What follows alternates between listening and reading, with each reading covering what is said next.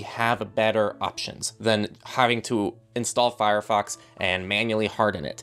And the reason for that is because we have so many great browser options. So if we look here on the techlore.tech/resources page, all of these browsers are doing some incredible things just by default. So the Tor browser, as we all know, is probably one of the best browsers from a fingerprinting perspective, and it's designed to blend users together. And this kind of fingerprint resistance was one of the reasons why people hardened Firefox, but that ironically made everyone stand out because it seemed like everyone hardened Firefox in a slightly different way.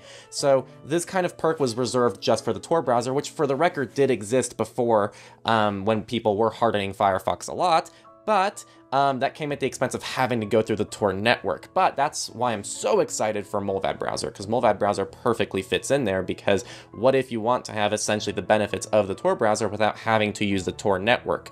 Now, that's where Mulvad came in and said, we're going to develop the Mulvad Browser. Now, again, the Mulvad Browser is an official collaboration with the Tor browser. So this isn't some like fork run by two people who are just doing their best to keep this afloat. This is actually like partially maintained by the Tor browser project. So if you're someone who trusts the Tor browser and the Tor project, which I have no reason to tell you why you shouldn't, they're also helping out Mulvad, which also has just a spotless reputation in the VPN community. And the cool thing is that if you're using Mulvad VPN along with Mulvad Browser, you're actually getting some of the benefits that you might be getting by using the Tor browser, because at least you're also getting some of that IP protection as well. Though it's not, again, through the anonymity Tor network, it's still there.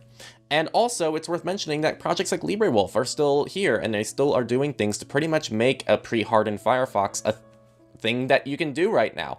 And even if you're not going for the Firefox stuff, Brave, I know we just covered how Brave is actually reducing some of their protections, but Brave out of the box does a lot of things that Firefox does. Perhaps not as good as a hardened Firefox, but even if you look here at privacytest.org, you can see a lot of the areas where Brave actually competes with Firefox. And actually, the better comparison in my book would be Brave versus Libre Wolf or Mulvad. So you can take a look to see how Brave compares to Libre Wolf and Mulvad, and I think it's overall not quite as strong, but that you can tell they're not too far off from each other. I do want to mention, even if you don't touch a single Firefox setting, if you just install Firefox and install uBlock Origin, Mozilla's actually taken care of a lot of things in Firefox now. It's not that it doesn't make Firefox hardening still beneficial for a lot of people, it's just that I think that they've really closed the gap significantly in the last 5 years or so, because they've enabled so many great things by default that used to have to be done through extensions, or they used to have to be done through the About config menu. So also props to Mozilla.